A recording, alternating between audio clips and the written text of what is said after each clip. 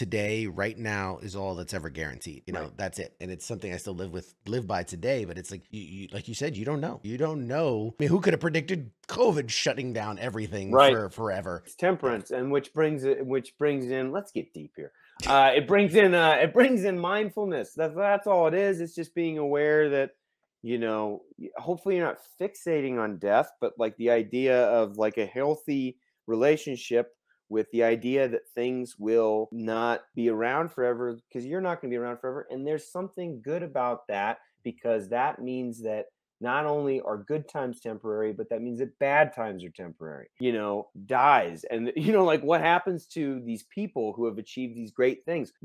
They go away. So do their worries and concerns.